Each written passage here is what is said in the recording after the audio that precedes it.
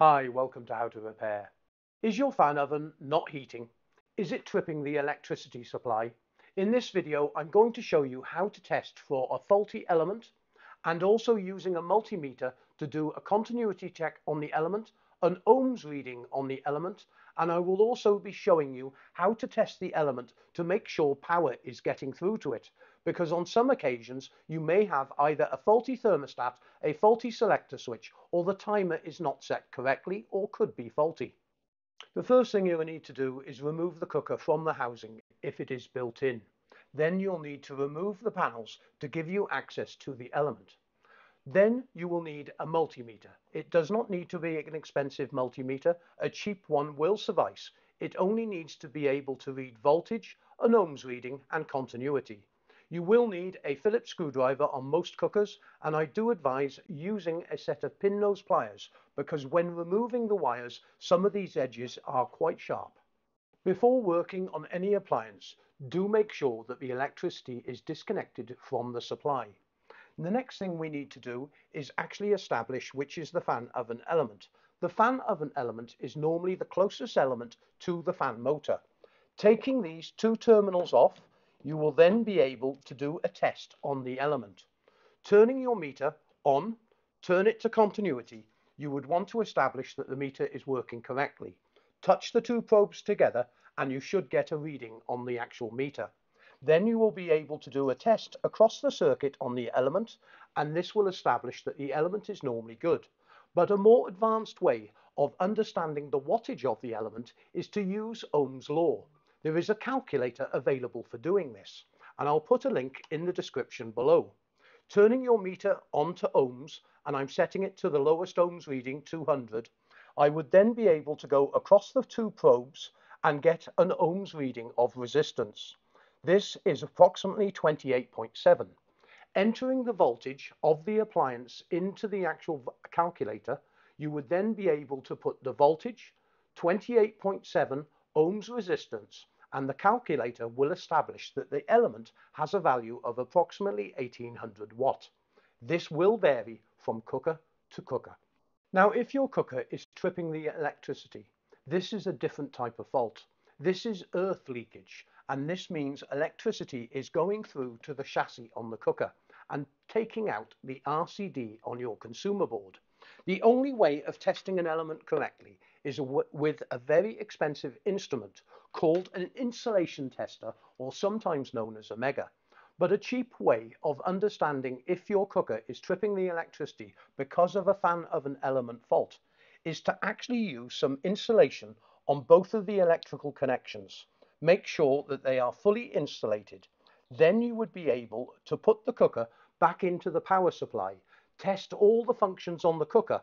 If it does not trip the electricity, then you can presume that it is a faulty fan oven element. As you will see with this element, if I bring it up to the camera, this element actually blew and opened up the side of the casing on the element. This caused it to trip the RCD, or electrical supply.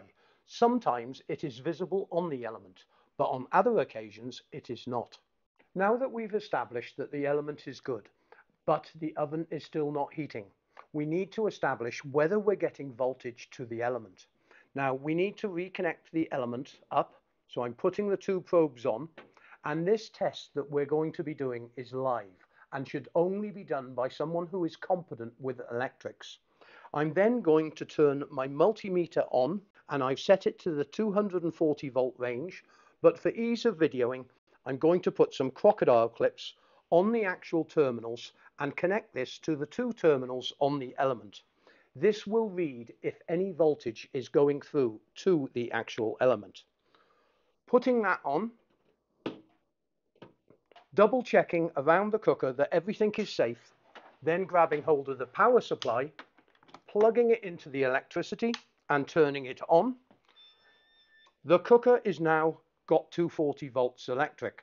But what I must remember to do is set the timer, because if you do not set the timer, the relay will be open, meaning no power can go through to the actual cooker.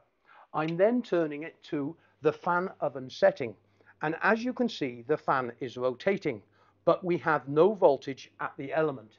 This is because we have not set the temperature on the oven. When I turn the thermostat on, we then get 240 volts electricity to the element, so we know it's good.